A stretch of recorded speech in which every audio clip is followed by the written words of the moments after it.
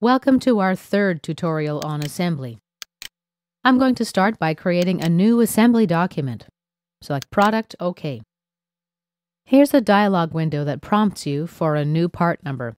If you want this to keep appearing in the future, you can select this option under Tools, Options, Infrastructure, Product Structure. Check the Manual Input checkbox under Part Number. Click OK for now. OK, let's try this again. File, New, Product. Let's call it Final Product.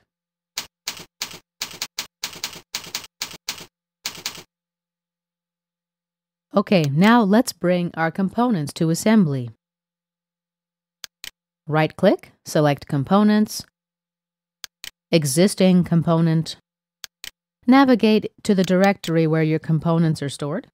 We'll Control-select this part and this subassembly and open them. We seem to be missing a part. Let's click the desk to go find it. Right-click on this part which appears to be missing. Select Find. And here's our part. Open it. Now let's close the desk. And here we have our components.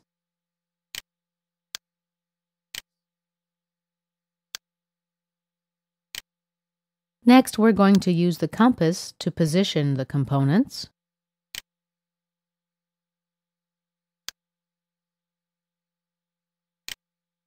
Now we need two of these components for this assembly. Let's right-click and copy. Right-click and paste at the assembly level. You'll notice that when I copy, I click at the component level, but when I paste, it's at the assembly level. Now on the component I just highlighted, let's move it. Oops, it's actually not highlighted.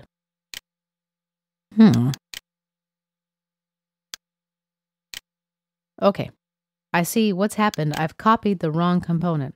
All right, let's fix this. Right-click. Let's go back to the assembly level and delete the component. Now let's go get the right one. Right-click, copy, and back to the assembly level where we paste it. Okay, now we've got the right component, and once it's selected, we can move it.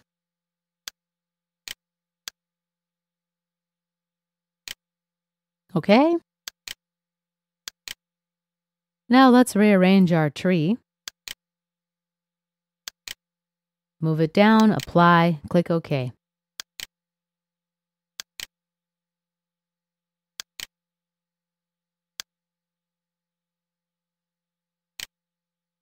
Now let's use Fix Component and fix this component. We do need to hide these bolts. So let's right-click after we expand the specification tree. Selecting Hide Show. One bolt is moved to No Show. But we do need all four to disappear, so let's bring this back. And let's go deeper to the part body level. Right-click, Hide Show, and now as you can see, all four bolts are hidden. All right, we're going to constrain our component now. First is the coincidence constraint.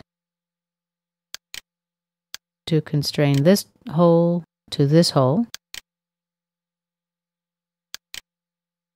Second, this hole to this hole.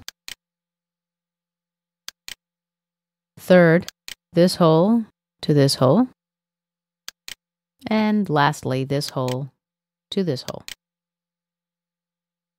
Next, we will apply the contact constraint, this face to this face. This face to this face. Let's hit Update. As you can see, our components are constrained. All right, let's bring the bolts back. Right-click, toggle back to Show. OK.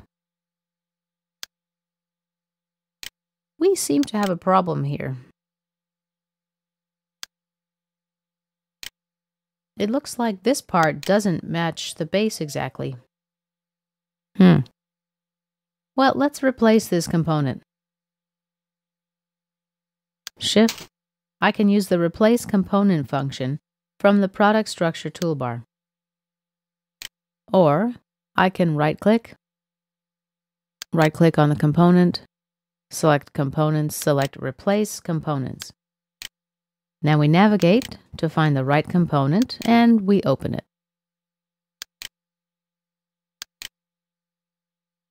CATIA prompts us, asking us if we want to replace all instances of the selected element. We will choose Yes and click OK. Now, as you can see, it fits perfectly with the base. Sometimes when you replace components, some constraints will get broken. If that happens, you will see a yellow exclamation mark in the specification tree next to the component. When this happens, you have two choices. You can delete the constraint and create another, or you can double-click on the constraint and select More. And right here, you will see the word Disconnected. You'll need to click to reconnect and then click OK. Next, I'd like to show you, let's collapse and expand the plate component. Okay. You'll see I'm in the Part Design workbench. I double-click on the plate at the part level. All right, let's add some chamfer to this part. Click on the edge, enter a value of 1/8 of an inch, hit Tab, and preview. When I click OK, you will see that the changes will be applied to this plate as well. As you can see, basically you can make adjustments at the part level anytime. After making your adjustments, you may go back to the assembly level and keep assembling your components. And this concludes our third tutorial on assembly.